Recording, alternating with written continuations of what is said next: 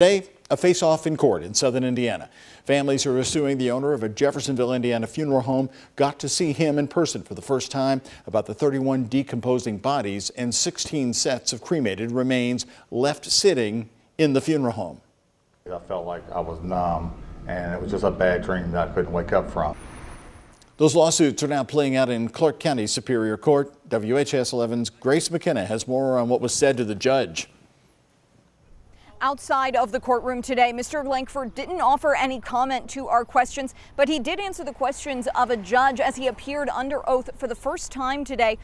I have no comment at this time. Okay. That the only word from Randy Lankford today after an emergency hearing aimed at preserving evidence in the case against his funeral home. To handle any civil lawsuit, we have to have certain documents, and we got to make sure that they're not destroyed. A judge ordered Lankford to preserve any business records he has and not to delete emails dating back to 2021.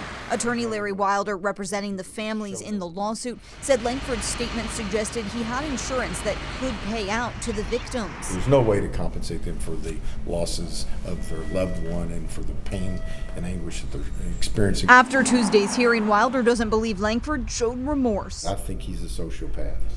I think he showed zero emotion, and people who show no emotion certainly lack emotion. Lankford still hasn't been charged with a crime, though Wilder said he told the court he has secured a criminal lawyer. This hearing focusing on the lawsuit and the families who came to court Tuesday. Just to see him today was like, I spoke to him on the phone, and to put everything together, you look at hindsight, you can see that he's full.